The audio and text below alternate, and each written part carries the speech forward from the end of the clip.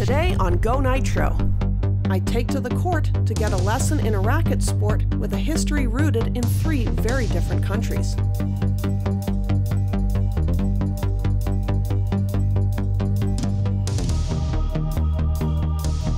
It's one thing to watch the pros, it's another thing to train with them.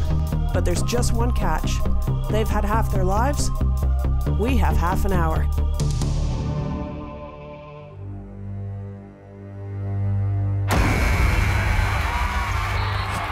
Because every athlete has a first day.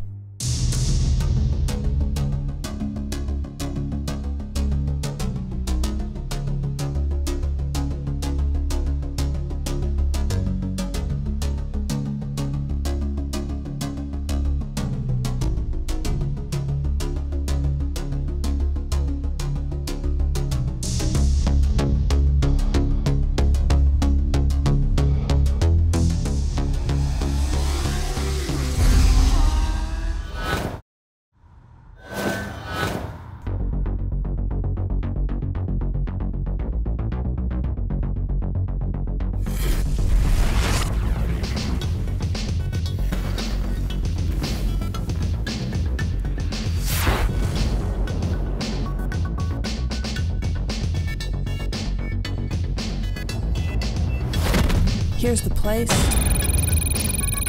Here's the legend. Here I am.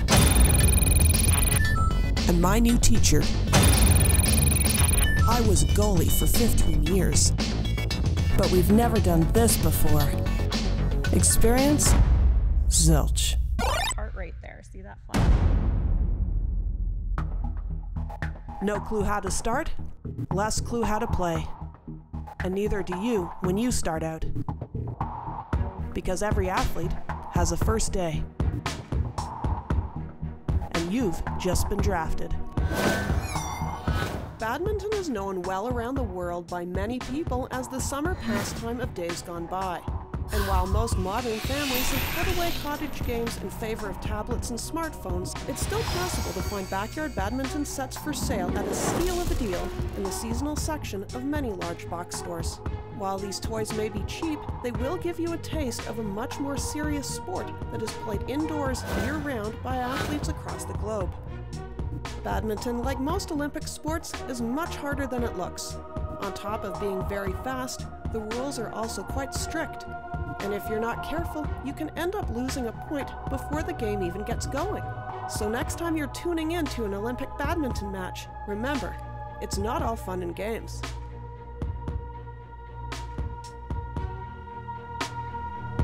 Our professors, Coach Lori Rucker. Let's see how we do. Tell me what we're gonna do today. So today we're basically going over a first-time player having a lesson. So we're going to go over how to properly hold a racket. We're going to learn there are 2 different serves. So we're going to learn those 2 different serves because if you can't serve, you can't play a game. Then we're going to go over some of the overhand mechanics of how to hit a proper shot. And then we'll go into playing a game, the rules of the game and playing a game. Perfect. How do you grip?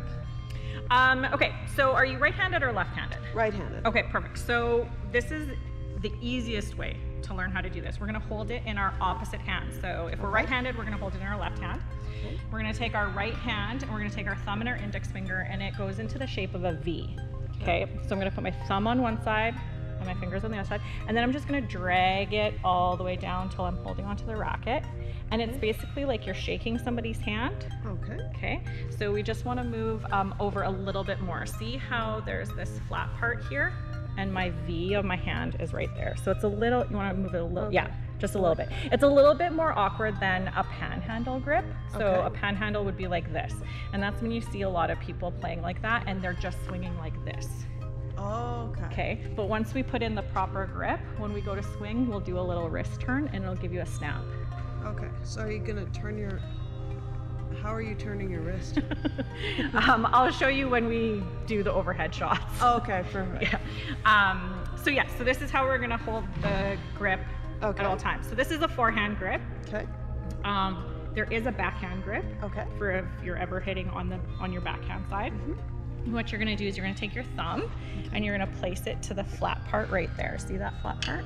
Okay. Flat wide part. So you're gonna put your thumb on top of it like that. Okay. And then that is now your backhand grip. Oh, cool. And you just wanna bend your wrist a little. The serve is probably the most difficult thing to master. Unlike some sports where you can take a practice swing and a couple of attempts.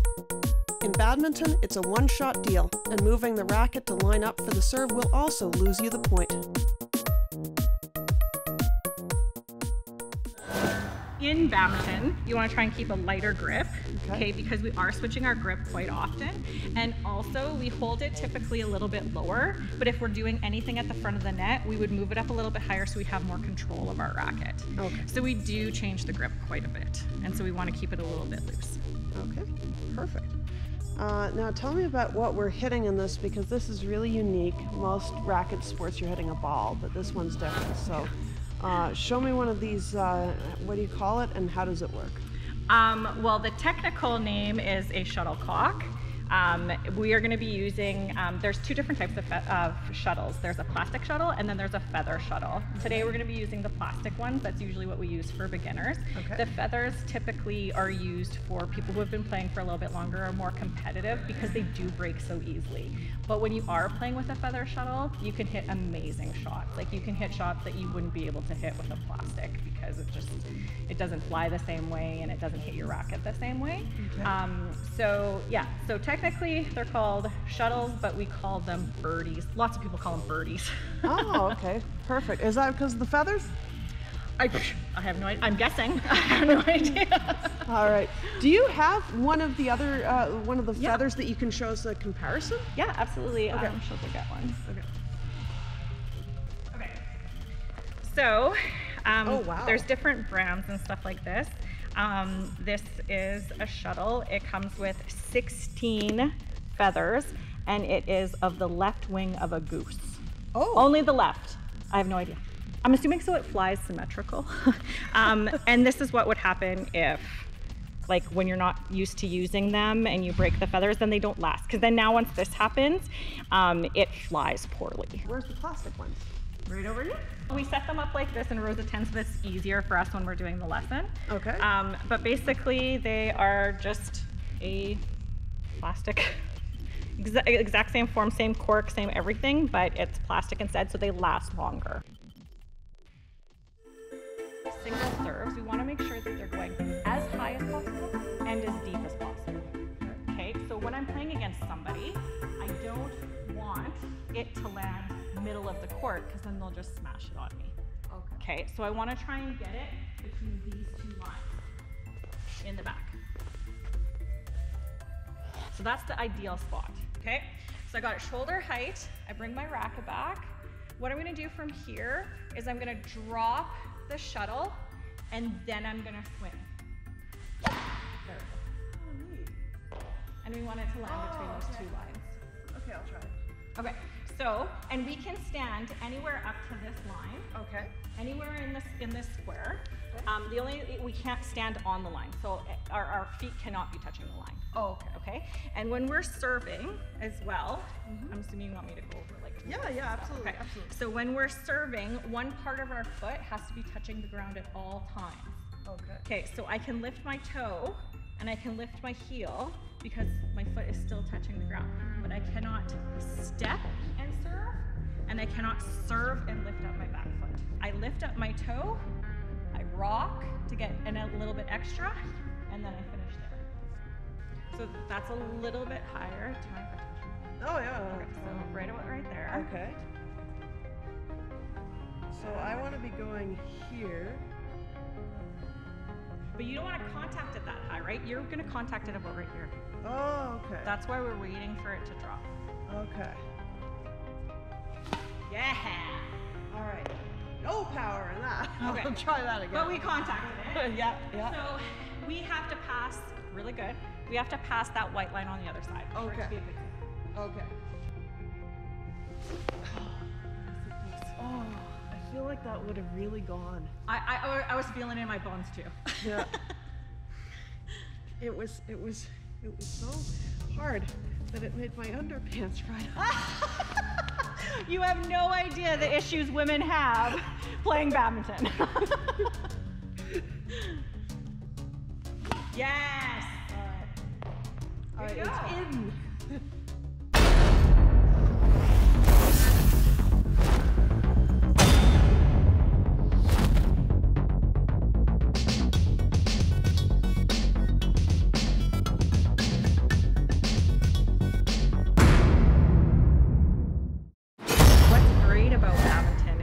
As you have noticed, anybody can play it. You can play it at a recreational level, or you can play it up at the highest level that you can possibly play at. So that is great about it. But the thing that people don't notice about badminton is that it's so physically demanding when you get up into those higher levels. So there's a lot of off-court stuff that we do that a lot of people wouldn't think that we do. Playing outside is fun, and that's great, but if you want a little bit more, then there is an entire world that you haven't even seen yet in badminton. One of the biggest things is that I recommend that everybody goes onto YouTube and actually goes to BWF, which is the World Badminton Federation, and just watch some of those games, because as soon as you see those games, you realize that this isn't a backyard sport, that you can play it in the backyard with your family. However, it is a highly competitive and physically demanding sport. Okay, so we're gonna go over the footwork. Okay, so we're gonna talk about how we can easily move around the court with the least amount of steps. Okay, so because you're pretty tall like me, you're gonna need less steps than the person that's demonstrating, because she'll take 3 steps as opposed to your 2. Okay, so when we head up to the front, we're gonna do the front V first. Okay, so you're gonna start here. Typically when you're playing a singles game, your home base is a little bit farther back, you're here, okay? But when we do our footwork, we're doing it just from that one section. We don't do it all the way from the home base. So we're gonna start up at the front, and you're gonna do what is called a split step or an anticipatory hop. Okay, so every time that I move to go to somewhere else, I'm gonna do a little hop. Oh, okay. Yeah, so the hop, it's a hop that gets you ready to go to the next footwork, makes you faster. So we go hop, and then we're gonna go left, right. And we're landing on our racket foot. Okay, always landing on our racket foot, and then we're gonna push back, and then come back to the middle. It's like, oh, I'm supposed to land with this foot, yeah, right? Opposite feet. So you wanna, your first step after we hop is left. Oh, okay. Left, right. Okay. Just momentum got me there. You're going too fast. All right. So hop, Left, right. Yeah. there we go. And then I'll do it this way. Okay. So split, Hop. left, right. Yeah. Perfect. Okay. So the side to side here, this is what we would use for if it's big in doubles, but if we're playing singles specifically, if somebody were to smash down the line or hit down the line in the middle.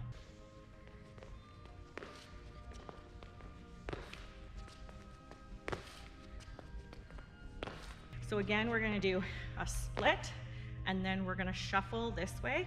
So shuffle, and then we end here. Okay, and then come back.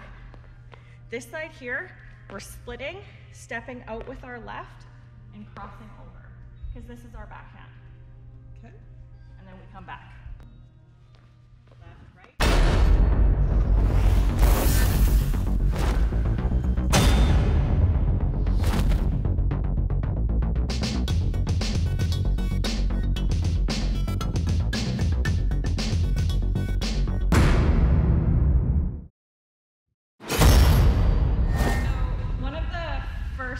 Things that you're going to do is you're going to get to wherever the shuttle is.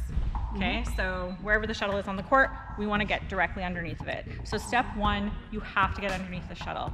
The shots that come from there are going to be dependent on how fast you get to the shuttle, if you're in the proper position, so on and so forth, right? So footwork is super important and getting under the shuttle. The next step is she's going to open up. So she's going to turn, okay? And when she does this, she pulls both of her arms up. So in badminton, as well as other sports, whenever you do something with one side of your body, you have to do it with the other side of your body, right? You have to balance it off. So when she goes like this, she pulls up both hands. Then the shuttle's coming, she's gonna reach up and she's gonna contact the shuttle. There, okay? Then she's gonna follow through and step. When I hit, my midsection is going this way. So I'm using my midsection as well. So I hit it, follow through. This step finishes off the movement, but it also leads me to my next shot. So, okay, so you're gonna start facing forward. Okay. Okay, then you're gonna open up. Okay. With your leg too. Oh, okay. So like this? Yeah, yeah. And then rackets coming behind us. Okay. We swing up. Oh, yeah. And it goes onto this arm? Yeah. Okay. Start like that. And then follow through. Yeah, okay, a little bit faster.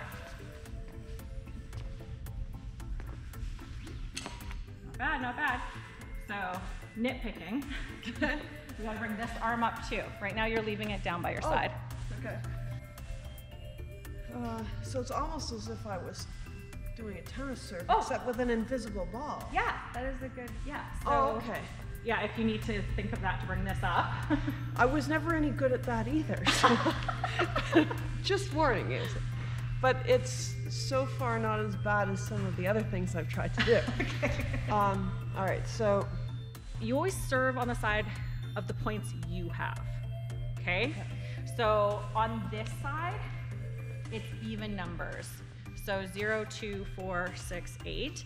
If I have any even number, I'm gonna serve from the right side. So if I'm playing against her and the score is 6, 7, and it's my serve and I have 6, then it doesn't matter that she has 7, it's me and I'm 6 and I serve diagonal.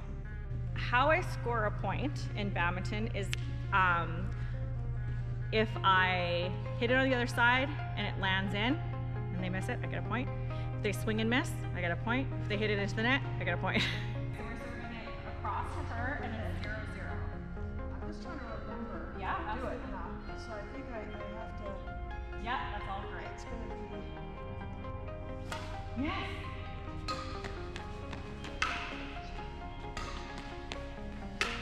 Right on. Oh. Well, we didn't cover any of those ones, any of those shots. All right. Okay, so she got the point there. Yeah. So now she has 1, so she's gonna serve from the left side. So 1, 0. Okay. Oh, that's in. So yeah, it's on the line. When it bounces on the line, it's in this one too, so right? anytime it touches that line, even if it touched the outside over here, Yeah. it would still be good. It definitely touched the line. There you go. Yeah.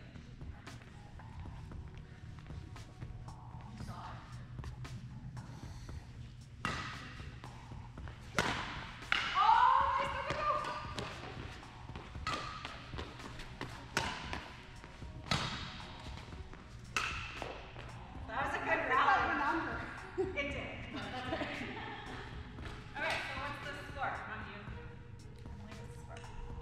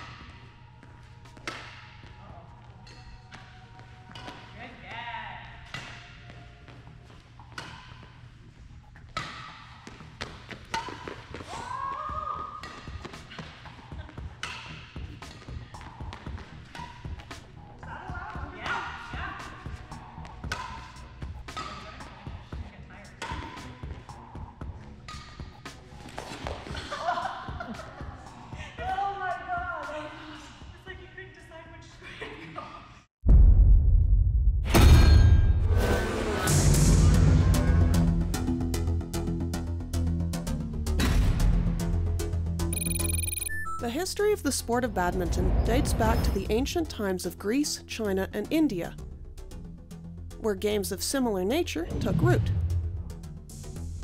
The European variant is based on the sport of Puna, which was brought back to England by British soldiers of the 1860s who learned how to play it while stationed in India. While many sports have taken decades for a women's variant to arise, in badminton, this was not the case. The first female tournament took place the following year, marking 1900 as the beginning of women's badminton.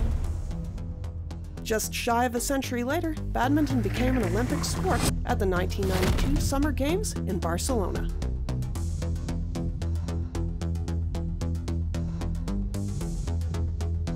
Only on Go Nitro. The show doesn't end here. Visit us online for your fix at gonitro.tv. You can follow us on Instagram, subscribe to our YouTube channel, and you can tweet us on Twitter. Go Nitro Access is brought to you by Melville, Saskatchewan. It's bigger on the inside. Aviva Canada. Salon services for Go Nitro provided by ID Hair Studio. Hair for who you really are.